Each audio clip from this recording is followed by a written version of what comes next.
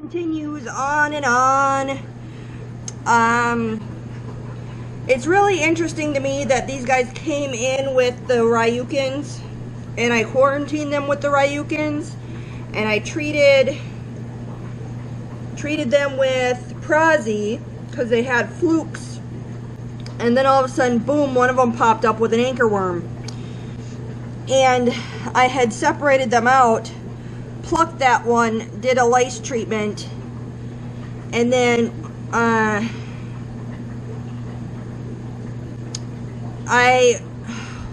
had a crap load of hours I was working, and I don't think when I did the tank again I retreated with the lice one because I was doing Prazi, and now all of a sudden, boom, they're covered in anchorworms again. All those red spots have these tiny little hair strings hanging out of them, and so when I thought plucking that one and then salt bath and treating them had killed it off, it hadn't. And in the 3 days that I was just basically feeding because I work so much, they got overtaken by parasites again. So the fight keeps going on and on and on. I'm going to have to do a salt bath, pluck all of the anchorworms I can find, and start retreating these guys for anchorworm. So that's what's going on in this tank. Absolutely just, I worked 312s. I've said that a couple times now, worked 312s. I moved these guys in here because I was treating the other guy with nitrofuran, and so the anchorworm has made a vicious comeback in the Coast Gem tank, but I go and do my health check and visual on these guys, and all three of them have lice. So you look at that right there, that red spot, that's a lice.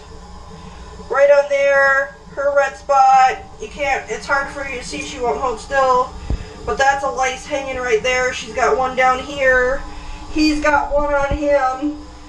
So I took 3 days of break because I was working 12s in a row and was sick, and I have one tank covered in anchorworm in that 3 days and one tank covered in lice in that day. All because of these imports I added in at the same time. It's so frustrating. So I'm going to be doing a salt bath on these guys, plucking these guys off, retreating these guys. That means I'm a little concerned with him. You know, that one fin, the redness was looking a lot better, but it's kind of also been necrotic where it was really severely red, but it hasn't spread. I don't like doubling meds, but I think it's just so frustrating. So kind of an update on this guy. The redness has dissipated some. I think he got some pretty good ammonia burn because he's got some black marks forming on his fins that look like healing.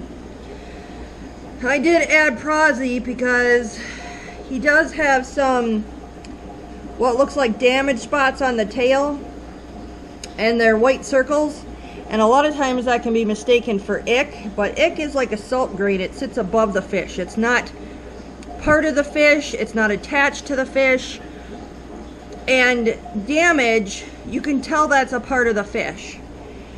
And he has some little spotty damages that make me think he might have flukes along with the redness. So he's more active. As you can see, he's not bottom sitting as bad, and I do feel like the redness is going away a little bit. It's going to take quite a bit of time, but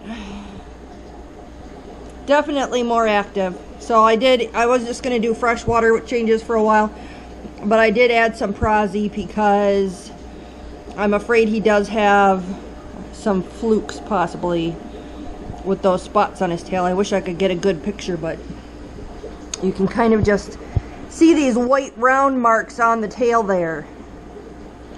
So